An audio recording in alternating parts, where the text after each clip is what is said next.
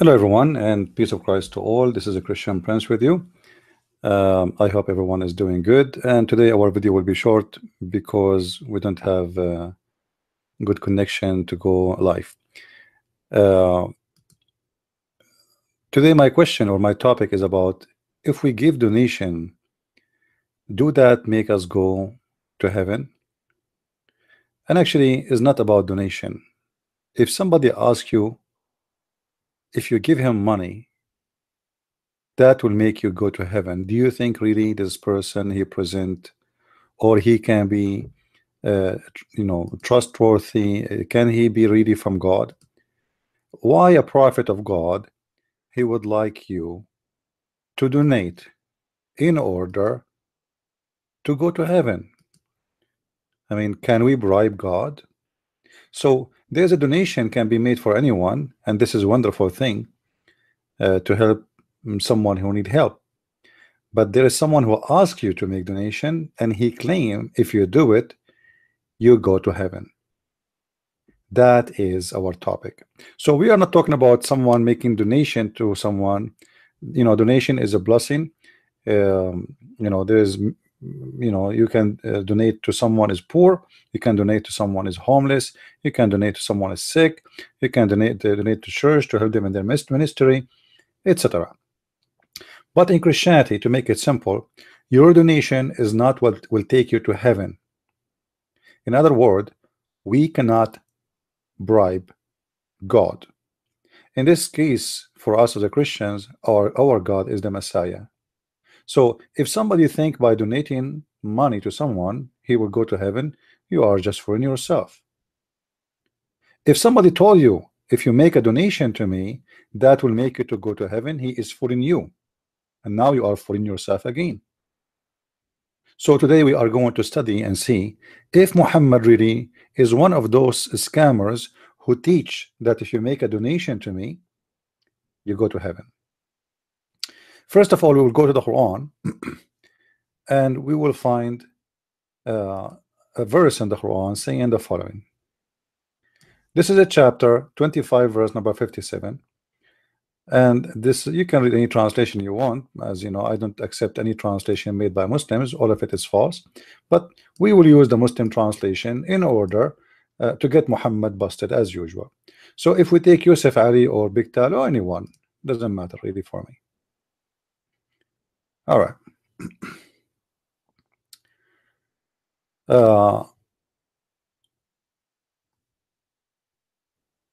If you read any of the translation, you will see we took Big Tal, right? Yeah, this is Big Tal. We will take Yusuf Muhsin Khan. We will take Yusuf Ali. Just to show Muslims that we are not choosing a certain one. Say, I ask you for no reward for this. This is the translation of Big Tal. So Muhammad here in the Quran saying, I'm not asking you for any reward. I don't want anything for myself. Now, when you hear this, this is mean Muhammad is a good guy. Muhammad obviously here he's a good guy. I mean, how you can accuse someone who says to you, I don't want anything from you. I am doing you a free service for the sake of God. And I don't want anything. I mean, nobody can really open his mouth and say a word. And you can read any translation, you will see all of them, they are coming in the same way. So now what is the problem then? If Muhammad is saying that I am not asking you to do me anything, to give me any money. I don't want your money. I don't want anything from you. And even in different verse in the Quran, Muhammad he said, "Ittaba'u man la yas'alukum ajra." So Muhammad he gave an advice for the Muslims, saying that ask not, I mean, follow not those who ask you for wages. In other way, follow those who ask you for wages. Sorry, don't ask those who ask you for wages. Now, based on this,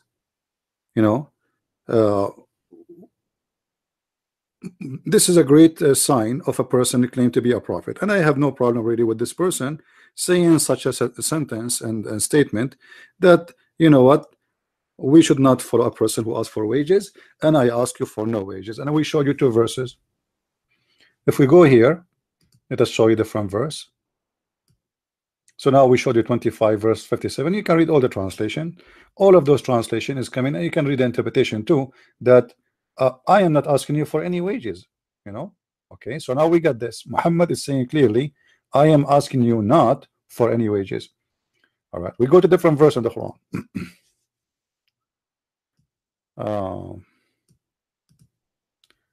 Let us hold on.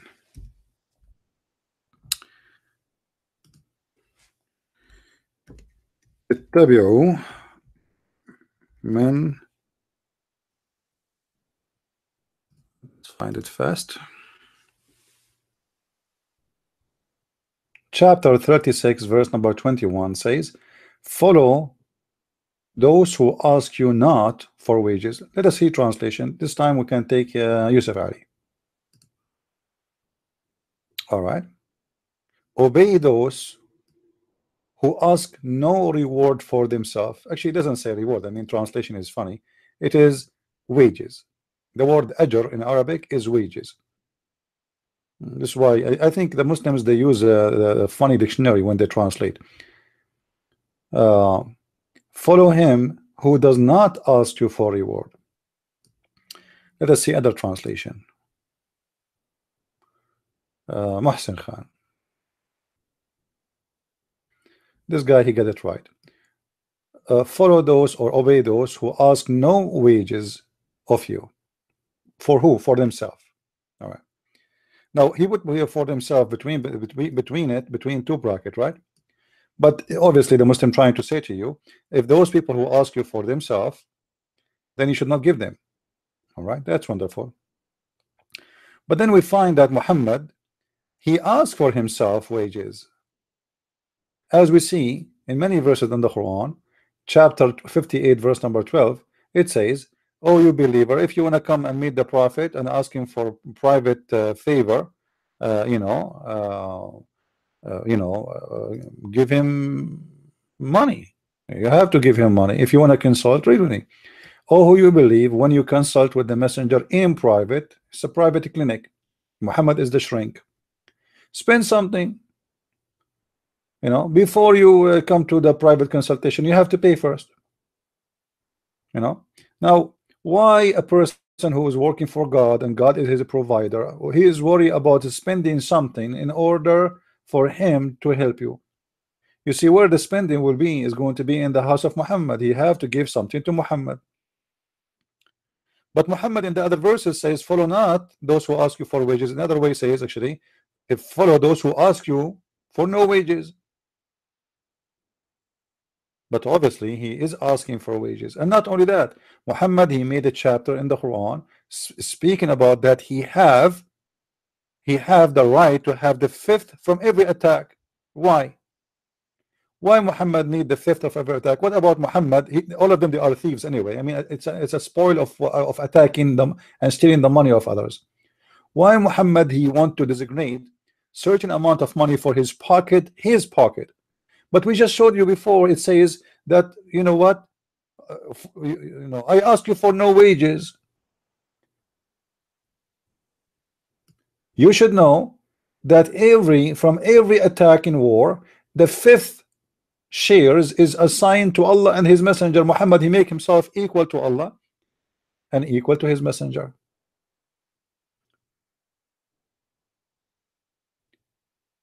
So Muhammad simply, he is a hypocrite man who claimed that you should not follow a person who is asking you for money. Hello. At the same time, he was eating the money. Imagine from every attack, the fifth go to the pocket of Muhammad. Imagine right now, if all the collected tax in USA, the fifth of it go to the pocket of a Trump. I mean, can you imagine how much money that is? How many $1 trillion, not billions? That's scary.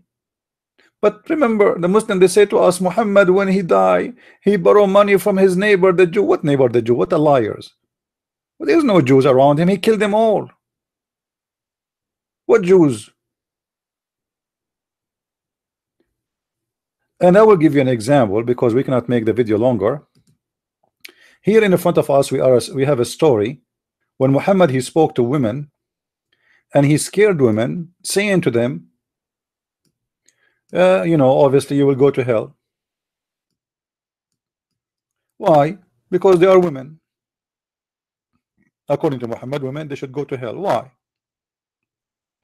I observed a prayer with the messenger of Allah on the day of etc. And you know, then he came to women. All right, let us make it shorter. And then he said, speak to women, and he preached to the people and admonished them. Then he walked till he came to women, to the women. So in purpose, he walked to the women and preached to them and admonished them and asked them to give alms. Huh? Give alms to who? We will see in a second. For most of them are the fuel of hell. Okay, hold on. Why somebody is the fuel of hell is going to give it charity? You know what I mean? If I am the fuel of hell, why I want to give you charity? I mean, what the charity for? So for most of them, they are the fuel of hell.